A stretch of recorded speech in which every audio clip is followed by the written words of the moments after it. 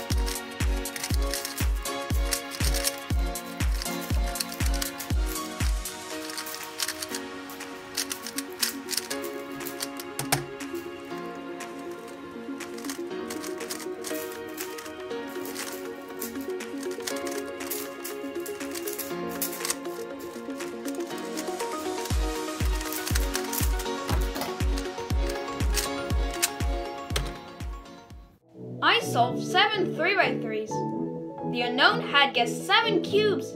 He won! To conclude, maybe I did not guess the right number of cubes, but I'm super happy that I surpassed my expectations.